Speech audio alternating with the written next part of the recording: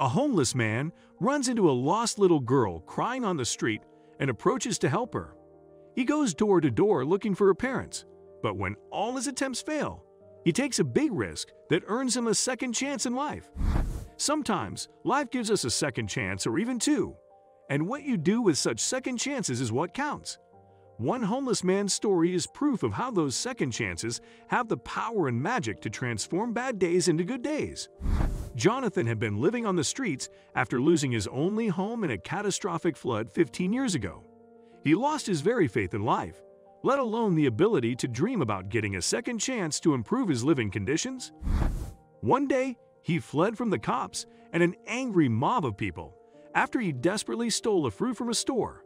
Jonathan hid behind a wall and was drawn toward a little girl stranded alone in the middle of the road. She seemed lost and was crying. Jonathan decided to ignore her at first, but the girl was whining and he couldn't just walk away.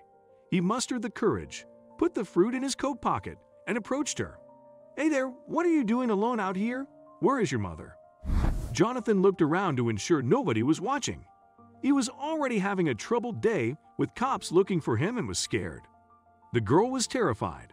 Rubbing her eyes, she said, "I want to go to Mama and Papa. Please take me home." "Ma'am, how did you come here? And what is your name?" asked Jonathan, looking worried. "My name is Ashley. I was playing with my cat. He ran away, and I ran after him. I turned around to go home, but don't remember the way."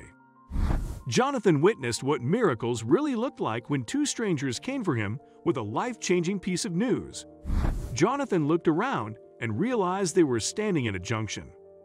There were 3 other roads, and Ashley could not remember which road led to her neighborhood. He could not leave the girl alone like that, and at the same time, he did not want to take her to the police station as it would put him in more trouble. After a moment of thought, Jonathan decided to help the girl himself.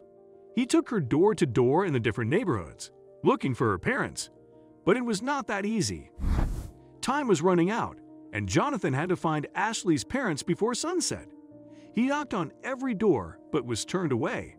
He realized the girl would be hungry and gave her the fruit he had stolen that morning. It was all that he had for dinner. The weather was slowly turning rough, so he removed his coat and put it around her so she would stay warm. Jonathan did everything he could to find her parents, but did not succeed.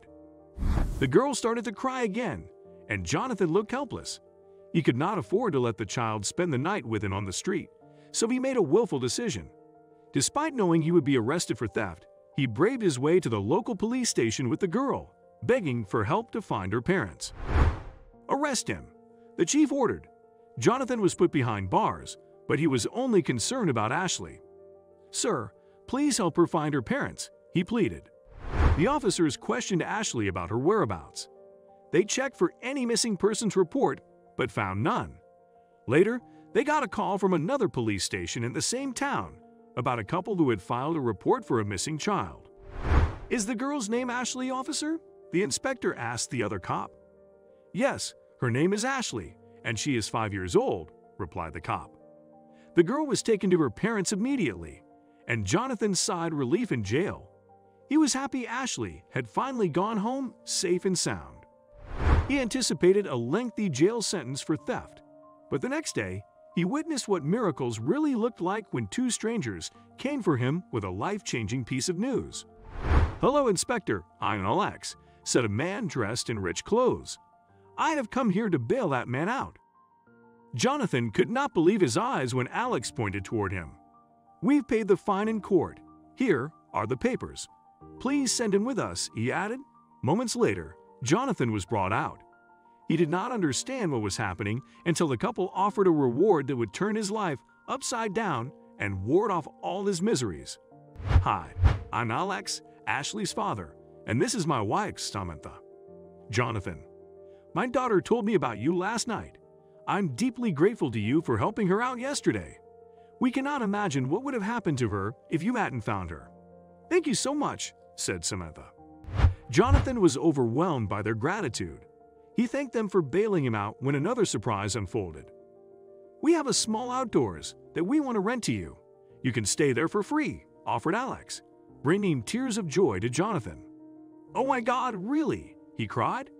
Yes, I know it's nothing compared to your help, but please accept it." If that were not enough, Alex also offered Jonathan a job as a security guard with a decent salary. "Thank you so much. I don't know how to repay you for your kindness," sobbed Jonathan. "You don't have to repay us. You have earned it for your quick thinking and helping mind," said Samantha. Jonathan happily accepted the offer and moved in with the kind family. That day, his hope was restored, and he started believing in miracles.